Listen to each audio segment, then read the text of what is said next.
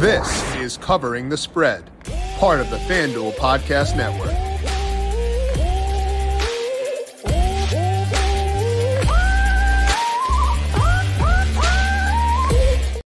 Three games coming up tonight in the NBA playoffs. We're going to break down all three by talking to Brandon Gdula, getting his read on those three games, where he's seeing value right now in his favorite bets at FanDuel Sportsbook, plus a preview of the Zurich Classic. Welcome on into Covering the Spread. That's right here on the FanDuel Podcast Network and numberFire.com. My name is Jim Sonis. I am a senior writer and analyst for numberFire, joined here as mentioned by Brandon Gdula. Check him out on Twitter at Gdula13. You can find his work over at numberFire.com. Brandon, NBA playoffs in full swing. How you doing today? I'm good. Didn't get to see all of the RBC Heritage this past weekend, but I saw that the playoff between Matt Fitzpatrick and Jordan Spieth, which was pretty sick. So watched a lot of basketball. Jim's got his head down. I don't know. Oh, the Northwestern. I'm wearing the Northwestern hat in honor of Matty Fitz today. I didn't wear it yesterday because I wasn't talking to you. We weren't talking golf at all. So I had to this is the only golf talk we have this week is this show, since we're not doing the DFS side of things. So I had to get the Matty Fitz pride in here somewhere. So, and you hat for that. I'm assuming his brother did not go to Northwestern, but they're playing together this week, right? No, they're not playing together in the team event. They're playing together next week when it's not a team event. What is next week? I don't actually look that far ahead. I live in the moment. Sorry for trying to live in the moment, Brandon. Constantly living on your phone. Yeah, it's me always. Yeah, big phone guy. Trying to communicate with everyone. Oh, yeah. Mexico Open at Vidanta, then Wells Fargo. Okay, well, that's fun. But yeah.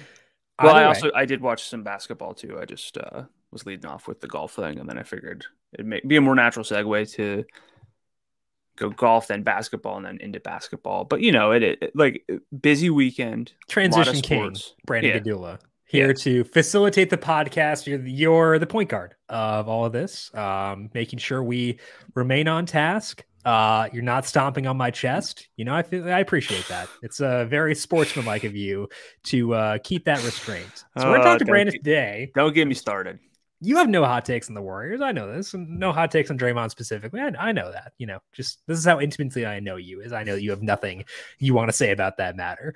We'll dive into all three NBA games on tonight's slate, breaking down where Brandon is seeing value there. Then we'll talk about the Zurich Classic later on. But first, a reminder to make sure you're subscribed to Covering the Spread wherever you get your podcast. We had Dr. Ed Feng on yesterday talking about the UEFA Champions League. He talked about a bet that he likes for one of tomorrow's matches, so still plenty of time to get that bet if you agree with Ed's logic there. Also talked about some NFL draft, more NFL draft with Ed coming up next week. Get all that by subscribing to Covering the Spread wherever you get your podcast. And if you like what you hear, leave us a 5-star rating as well. If you hadn't heard, the NBA playoffs are here, and you can get in on the action right from first tip with FanDuel. Right now, all customers can get a no-sweat same-game parlay every weekend when you bet the NBA playoffs. That's right. Just place a 3+ leg same-game parlay or same-game parlay plus on any NBA playoff game, and you'll get bonus bets back if you don't win. There is no better place to bet all the playoff action than America's #1 sportsbook. Head to the FanDuel app and get a no-sweat same-game parlay every weekend of the NBA playoffs. FanDuel, official sports betting partner of the NBA. Must be 21 plus and present in select states. FanDuel is offering online sports wagering in Kansas under an agreement with Kansas Star Casino LLC. Bonus issued as non-withdrawable bonus bets that expire 7 days after receipt. Restrictions apply. See terms at sportsbook.fanduel.com. Gambling problem? Call 1-800-GAMBLER or visit FanDuel.com/RG. Hope is here. GamblingHelplineMA.org or call 800-327-5050 for 24/7 support in Massachusetts. In New York, 1-877-8-HOPE-NY or text HOPE-NY. In Arizona, 1-800-NEXT-STEP or text NEXT STEP to 53342. In Connecticut, 1-888-789-7777 or visit ccpg.org/chat. In Indiana, 1-800-9-WIN-IT. In Wyoming and Kansas, 1-800-522-4700. Or in Kansas, ksgamblinghelp.com. Louisiana is 1-877-770-STOP. In Maryland, mdgamblinghelp.org. And in West Virginia, 1-800-GAMBLER.net. Let's dig in now to these Tuesday NBA playoff games. We got 3 of them, and those start off with the Hawks and the Celtics. Right now, the Celtics are 10.5-point favorites. Total here is 230.5. And in the game number 1 of the series, saw the Celtics get out to a massive lead early on. Did get a bit closer as things went along, but up 1-0 here. How do you see things playing out in game 2, Brandon? What was a 30-point lead at halftime? Makes it hard to get a lot of takeaways unless your only takeaway is it's going to be a very one-sided series. The spread indicates as much. The total moving to 230.5 is a bit problematic for me, but we'll get there in a second. I was on last week talking about how my process might differ for the playoffs. We were talking playing games, but one thing that I probably should have mentioned more is that with fewer games, it's a lot easier to dig in to how games actually have, how they went. And one thing that really helps figure out how games actually progressed are the 4 factors, which were, I guess, uncovered by Dean Oliver. Anyone who knows basketball analytics knows that name, but it's effective field goal percentage, which accounts for, the fact that 3-pointers are worth more than 2-pointers. So it's a better stat than just field goal percentage. Turnover rate, offensive rebounding rate, and free throws made per field goal attempt. Basically, it's like all the ways that possessions can more or less end on offense. And you can figure out through those stats how things are going. Basketball Reference has these for every single game. They color code them green and red so you can see who's leading. So it's kind of, it's really helpful when it's a simple way to look at things instead of just final score, because it doesn't tell you a whole lot of how things went. But in this first matchup between Boston and Atlanta, the Celtics easily led in effective field goal percentage, 55% to 41%. Terrible shooting game for the Hawks. That helped them run away with it despite an elevated turnover rate. Jaylen Brown, Jason Tatum each had 23 shot attempts, which you love to see. Love when these teams get their best players the ball and that they're not shying away from it. For Atlanta, DeJounte Murray, Trae Young combined 1 for 11 from 3. So you expect some regression there from that duo. I had this spread at 10 points, so I'm not super interested in 10.5. The total as about an hour ago was 229.5, and I saw about 1.5, maybe 1.8 points there, which is fine on the over, but now it's down to about 0.7 points, something like that. So it would be my preference, but it's really not something that I'm overly eager to go full unit with on something that small. If this is something that fits your process, which I am getting better and better at, but Celtics money line minus 510. Don't really see them dropping this game. I think it's pretty lopsided with this matchup. The Hawks, very average. We know the memes from their whole regular season, just floating around 500 constantly. I guess if anything, it says that they'll win this game to even out the series. But frankly, it was just, it was such a bad shooting game for them that they're going to have to really they're going to have to bounce back pretty hard for this one. So with the total moving back up or moving up a point, don't see a whole lot right now. Hopefully, if anyone was into the over, they got it before it went up to 230.5. But if anything here now, it's just going to be the Celtics money line, which I'm always okay in certain cases putting into parlays, because I don't want to say it's safe, and it's definitely not a guarantee, but I really do think that everything points to another Celtics victory here. Implied odds of minus 510 are 83.6%. I want to go back to, you mentioned the shooting for the Hawks. Is that a situation where the eye test can help you, where you watch this game and you can identify, were they shooting poorly because the defense was clamped down, they had to force stuff, or was it just they were off for a specific night. Is this a spot where you think the eye test can really help you in kind of identifying whether regression will actually come? You can say eye test, but you can also just look at the math, and they were 10 points worse than the worst team in terms of effective field goal percentage for the regular season. So it's going to go back up unless they really are just, ice cold. But so again, it should be a little bit closer. Not necessarily to the point where I think that I want the Hawks to cover, because I could feel this one kind of slipping away from them again in the second half. I don't really know if they have a whole lot of answers for slowing down Boston. Just a pretty deep team. Look, the NBA playoffs, we get a lot of lopsided matchups. The Hawks have been average, as we mentioned, the whole regular season. Boston is one of the best teams in the league. The thing about basketball, I'm not saying that it's even predictable, but we get roughly 100 possessions for each team every game. That stuff evens out. You look at football, it's just like, frankly, a handful of possessions sometimes. A lot of fluky things can happen. Basketball, the better team wins very often, especially over the full series. But it's too close for me to want to get here, aside from the Celtics money line, which I'm okay with.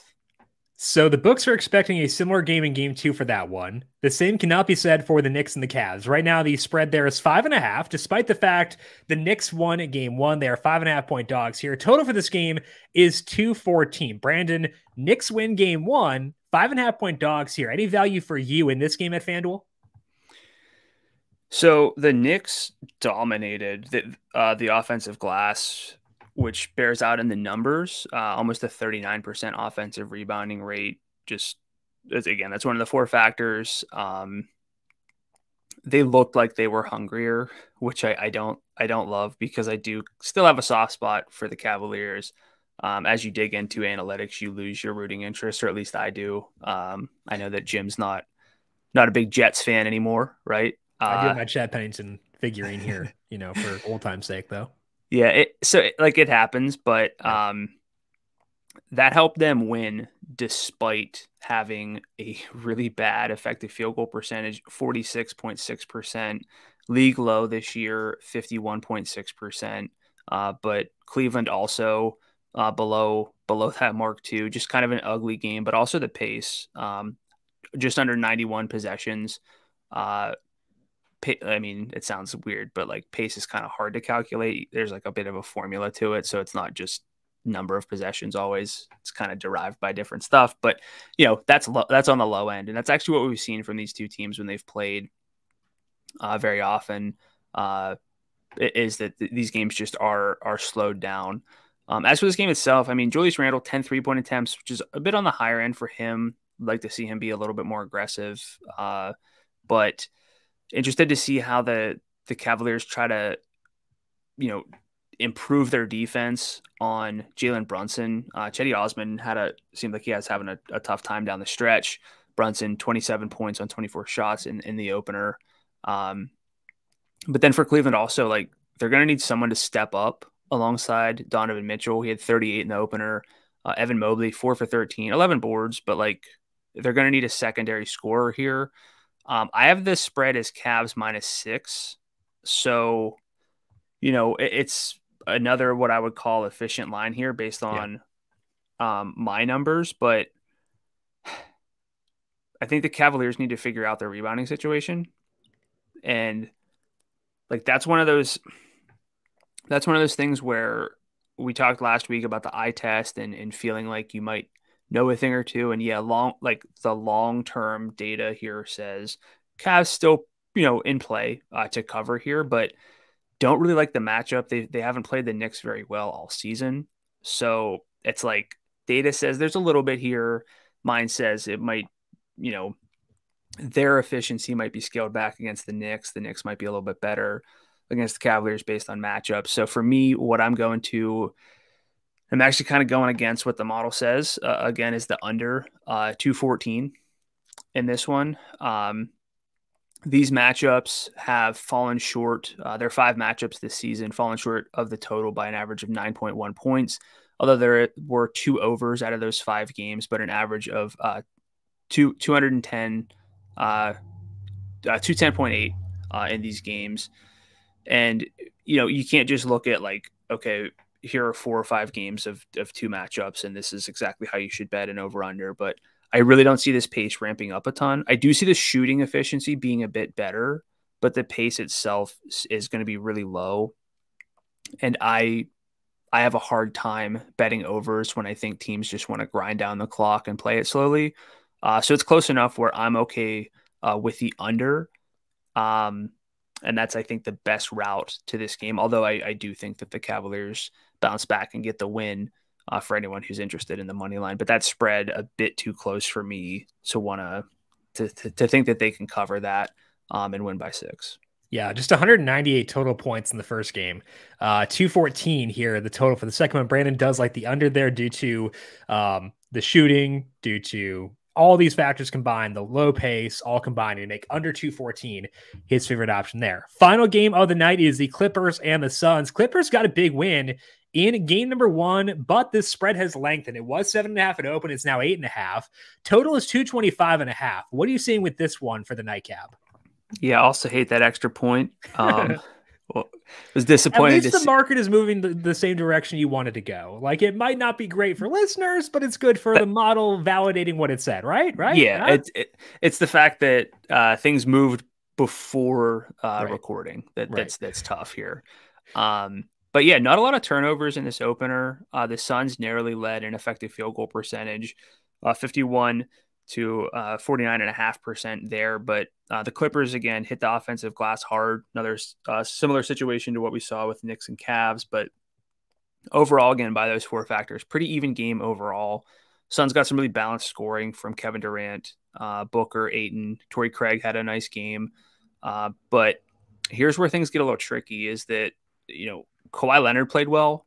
And I should mention Paul George is out, just as a reminder.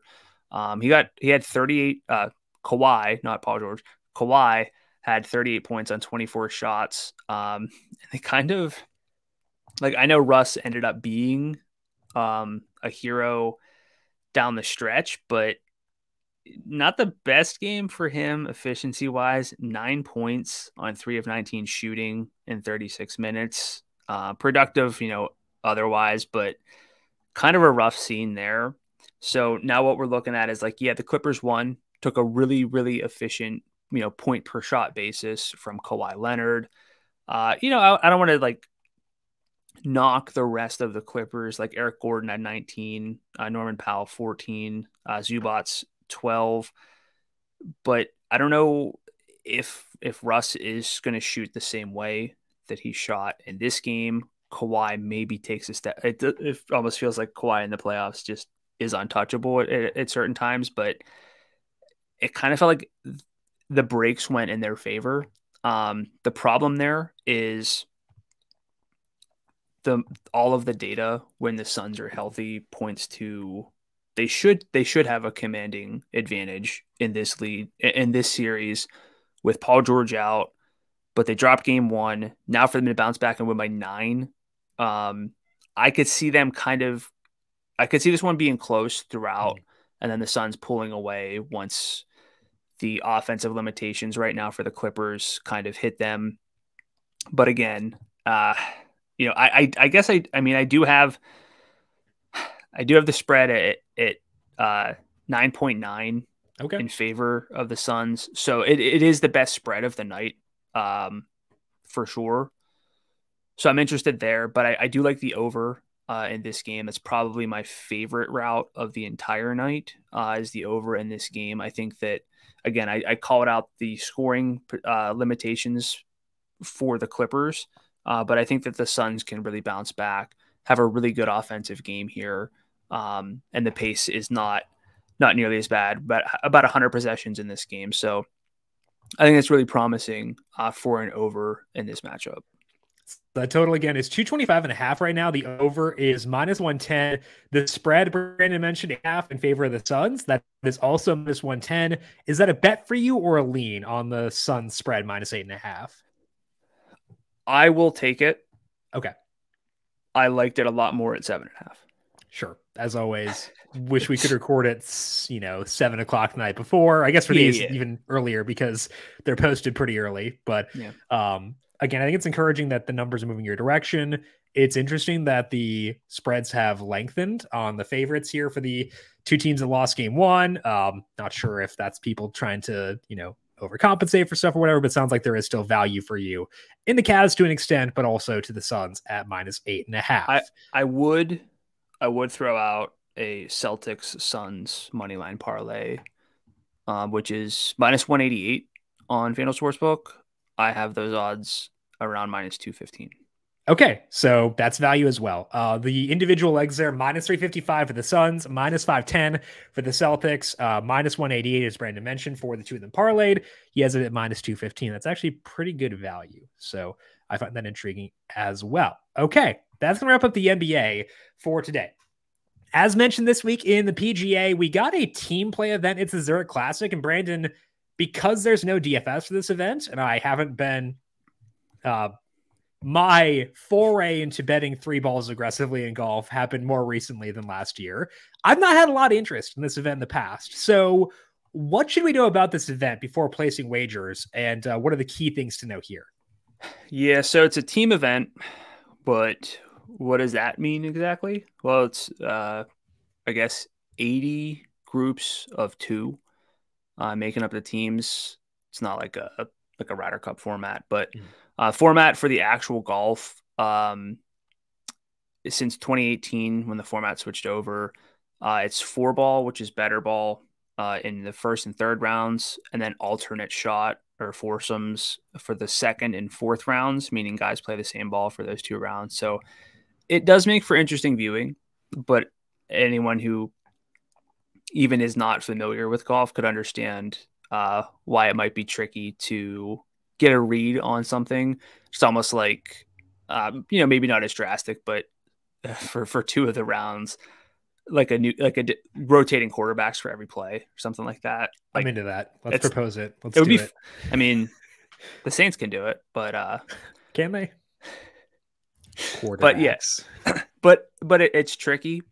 And, over the years you kind of get, you sort of hear like, well, it's a team event. It's really volatile. It's hard to predict, but I don't quite see it that way. Like there is more volatility and it's a lot trickier. But the past winning teams have been Jonas Blixt and Cam Smith, Billy Horschel and Scott Piercy, Ryan Palmer and John Rahm, who actually complement games pretty well, even though people don't think that. At the time they did. Mark Leishman and Cam Smith, and then Patrick Cantlay and Xander Schauffele last year, who set a course record, or I guess an event record. But the runners up have been pretty notable. I do think that it's one of those situations where it's tough, and maybe one of the better, stronger players paired with someone else who's not quite as good, or guys whose games maybe don't mesh the right way.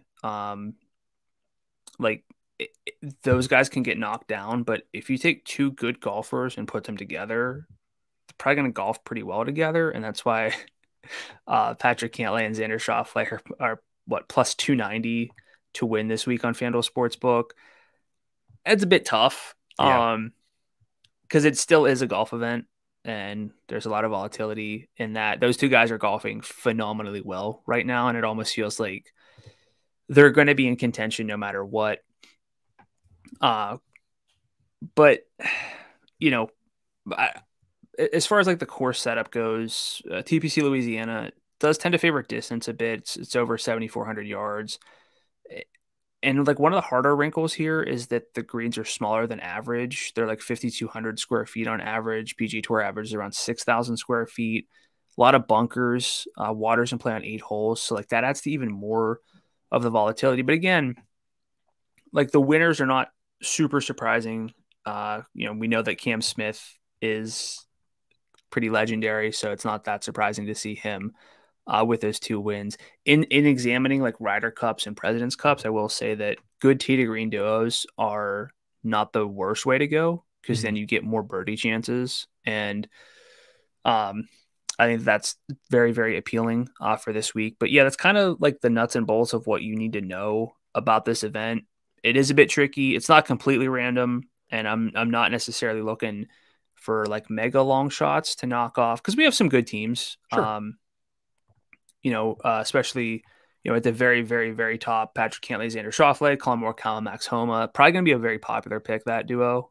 It's easy to root for there, but Billy Horschel, Sam Burns, Matt Fitzpatrick and his brother, Alex Fitzpatrick. So like Fitz coming off the win, it's hard to kind of figure out how they're going to play together. Maybe they play together really, really well, but we don't really know that. Right.